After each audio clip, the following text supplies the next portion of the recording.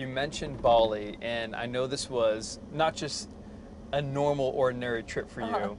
What was different about it, and did you like it? Could you completely uncharge? I really wanted to unplug, right? Yeah. Like I just found myself reading so much stuff, and I looked over at John, and I was like, we were in the car together on this like long drive somewhere, and then I secretly in my head counted how many times like he looked up at me or I looked up to say something to him, and I just could not believe how much we were on our phones, and I was developing like pain in my hands from it, and you know, mentally it can be kind of crazy too to read so much. So we went on this like amazing little retreat.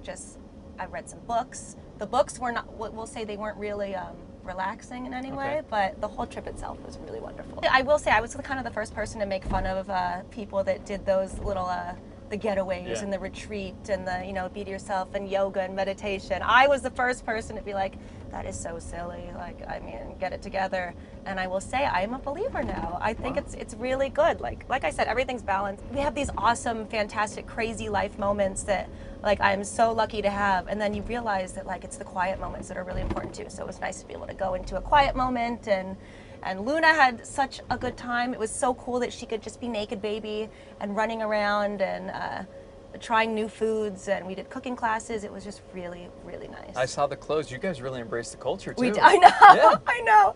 I actually just sent that photo to my mom, and I should know by now. If I send a photo to mom, it's going on social media 100%. immediately. Oh, that wasn't supposed to get out there. I was nervous because I didn't know if anybody would get mad about it, or so who knows these days. So yeah, I sent it to my mom, and you know, we're Southeast Asian, so she was so proud, and she was like, "Come back, my princess," and yeah, it was really cute. You're killing me. And John went full on. John did the earrings. I mean, he went all out, right? Zoom in on that photo. It's important. John's earrings? Yes. Okay, we're probably zooming right now as we look at it. Time magazine said you're one of the most influential people on the internet. What did you think when you heard that news? I was so excited because that was one of the first events John and I got to attend, was the Time 100. Not saying I'm on the Time 100, but I remember being in that room and being in awe of everybody that was there.